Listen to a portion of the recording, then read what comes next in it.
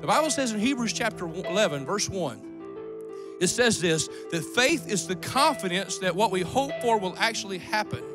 It gives us assurance about things we cannot see. Faith is literally a God knowledge whereby by faith we know and trust in Christ implicitly based upon a personal relationship that we have with Him.